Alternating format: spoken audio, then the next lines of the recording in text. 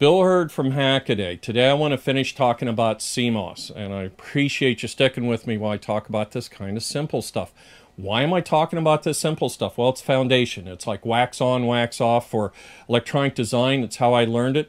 One day when you go to pick a when you've got the microcontroller you want to use and you look at what you can put with it, you start looking at voltage, you start looking at currents and thresholds, and you'll understand what it takes to go with that. Or you might be in an FPGA design software, you select a pin and the output type, input type, there's everything we've been talking about listed right there. So this all goes together.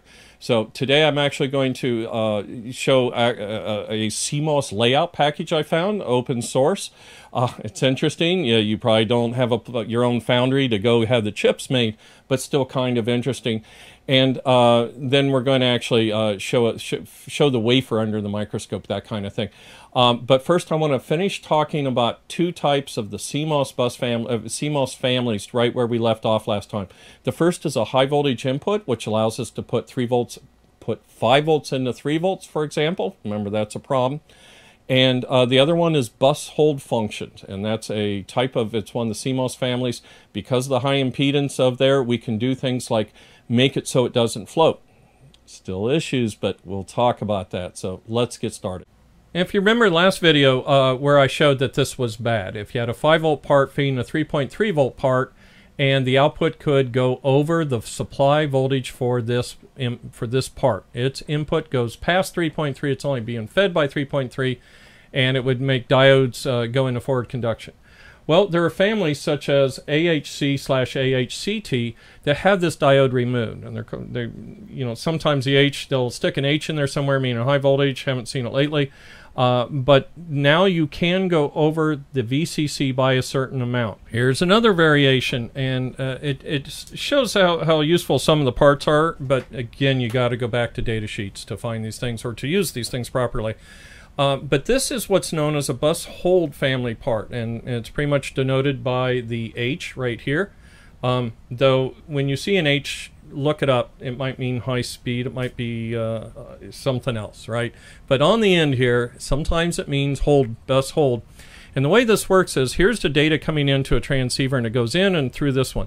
Meanwhile, it goes into a second inverter and is inverted and brought back out. So it's an output and an input at the same time.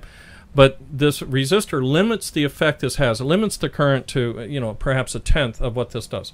What's the purpose of this? Well, in CMOS, if a bus floats, if nobody's driving the bus at the time, it'll start heading for that middle dangerous area I showed you, and then things oscillate, and then everything goes to poop. I mean, you can ruin your RAM, you can ruin all kinds of things. Never ever let your bus oscillate, which starts by not letting your bus float. Well, what this does is it drives the last state. So if this was a 1, it goes to a 0 and comes back as a weak 1, and it tries to hold this in a weak 1.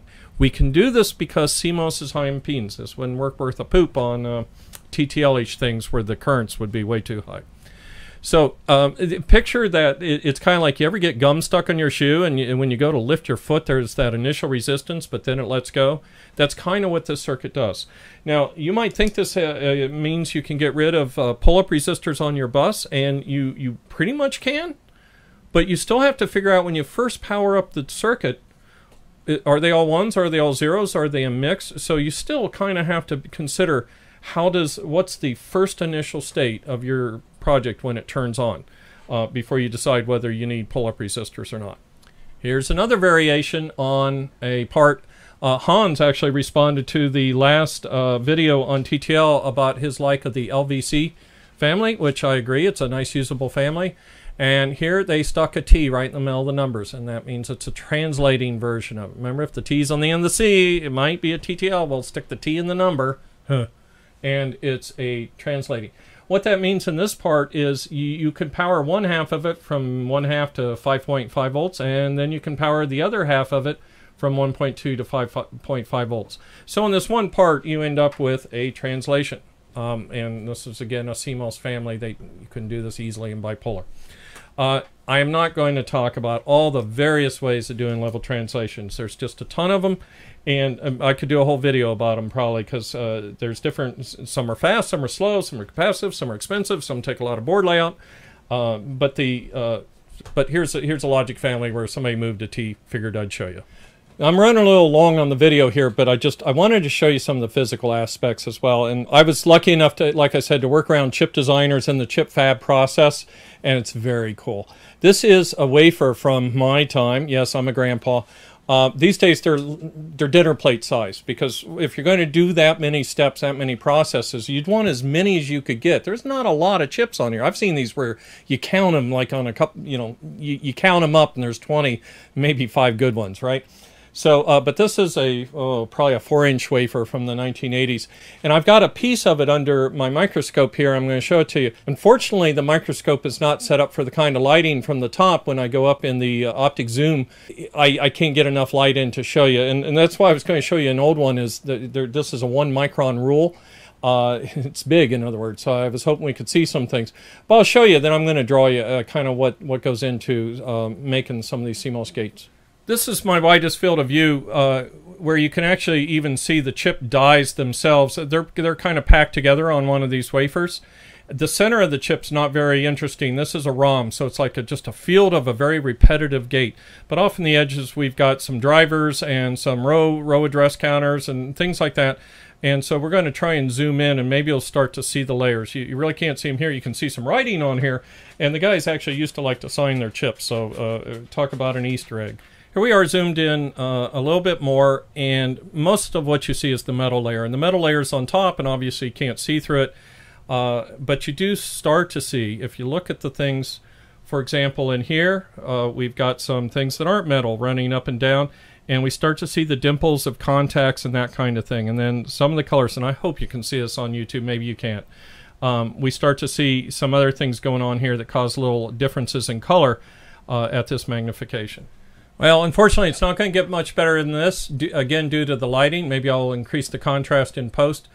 But you do see there's probably poly layers under here. We see the contacts, and these are transistors going on in here. Trust me, when I show you a cross-section, you know, what's going on is there's probably diffusion here on the ends. And let me show you what make up a MOSFET on a substrate. Here is the substrate, which represents the wafer. In this case, it's a P-type substance substrate, and it's something that we can grow NMOS transistors on pretty directly. So we end up, and again, I'm not showing the order of this, but what they do at one point is we deposit a silicon dioxide insulator, and above that, we have polysilicon. All right, and this will run off somewhere and join a contact, and the insulator is just it's just there in that one instance. And then we diffuse, and the word diffuse means they used to dope it like chemically, but now they use an ion implanter, and they diffuse 2 regions into the corners of these. I mean, on the ends of these. And so this is really all there is to an N-channel FET in this case, where we've got the gate connected right here, and we've got our drain and source, and we've got an insulator, and this gate inputs its electrical field on here and allows a conductive path to form in here. So this is our N-channel. Now, before we can grow a P part, and you know, in the old days, you chose your substrate for either PMOS or CMOS. Well, now to do the PMOS transistor, we actually have to sink a well of the material we want. This is called a tub. And there was a time when they were doing dual tubs. They would grow one for P and one for N, but it's less steps to have one that sits native on the substrate and one that you grow the well for. So now, same thing. We get our insulator on there, or metal oxides, our oxide. We make our gate. Now in this case, again, it's poly. In the old days, actually we went through a stage where we had poly gates, and then we went to metal gates, metal gate CMOS. But what happens is, as they need to anneal these parts at high temperature and whatnot, the metal started shifting around on them because it melts. And now we're back to poly, and now we're back to metal again because they've got a really good insulator in here that allows us to go to metal, and that's where we get the 45 micron stuff these days. By the way, if this metal with an insulator looks like a capacitor, it is. and this is where CMOS, when you drive a CMOS part, you're driving capacitance, and there it is. There's a sandwich. Once again, then we implant our diffusion layer to make our drain and our source. And just like the other transistor, you apply the right voltage to this, and you will push down, you will enhance its ability to conduct current between these two diffusion zones, and you've got your P-channel device. Here's a top-down view of making an inverter that we showed earlier, P-channel high, N-channel low, laying it out, only now it's from a top view. So I've tried to show the layers very, very simplified. I mean, there's so many steps in making this stuff. There's depletion, and there's etching away, and reverse photomask, and all that. But on the top of all this is an insulator, but called passivation. But underneath that is metal, shown in this blue, and the poly, which is the gate material, and it's also a conductor. It runs in a middle layer, and then diffusion, which is what makes up the drain and the source of the FET itself. So if we look at the signal coming in, here it is here. It comes in on the very top layer, and what you don't see is how it got to here, whether it's bonded by a metal lead or something. But it starts out as metal and then bonds. It uses, we call these pre-ohmic contacts, the ones that go between the top and the middle. And then that poly runs and crosses across the green, and the green is the diffusion layer that's been pushed all the way down. Now, to get the output from the drain and source of these, they come up through what used to be called a buried contact, probably still is, buried contact, and I think the macro we ran, it did both contacts, so it came all the way to the top to the metal. So if we look at this, here's our input, here's a gate, this is the transistor, where there is a drain and a source on either side. Now it's the dimensions of this, and they used to draw this like 2/8, 4/8. These are in units that represent, that can be scaled. So that, like 2/8, I think they used to call it lambda. This dimension, this is the gate length, even though it's actually usually wider than it is long because of the gate gain. And you actually see that here. In this device, it's actually wider than it is in this, and this is the P-channel device. Matter of fact, here they've grown the P well. This length is what we refer to when we talk about design rules, such as 45 nanometer, 85 nanometer, 1 micron, 0.6 micron. This is the length, and actually we tend to refer to it as the effective length, which is affected by other conditions such as the bias voltage, things like that, substrate bias. But there it is. Here's a transistor. Here's a whole inverter gate laid out. Got our in well for a P-channel device to sit down in it, and then here's our N-channel device. The program I'll be running today, the open source program for doing CMOS layout, if you want to, but it is kind of cool to see the inside of this stuff. It's called Magic, and I got this from opencircuitdesign.com. And I'm just going to go ahead and open a cell that's pre-made. I was working with it here a little bit. And here's our inverter. It's slightly different than what you saw on the bench. But by now, some of these parts might even be looking like old friends. This is the input, and this is a contact. And polysilicon, that is a conductor that also makes up the gate, is red.